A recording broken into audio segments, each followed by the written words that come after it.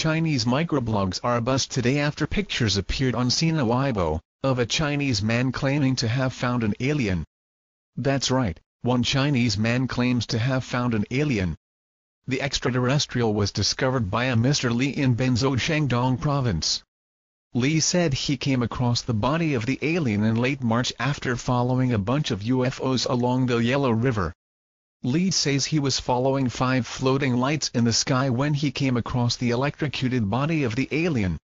Supposedly the alien was electrocuted by a rabbit trap that Li had previously set up. After coming across the body, Li took the body and transported it to his home where he then interred it into his freezer. Unfortunately for true believers, the police quickly tried to quell the interest by posting a quick blurb asserting that the alien was nothing more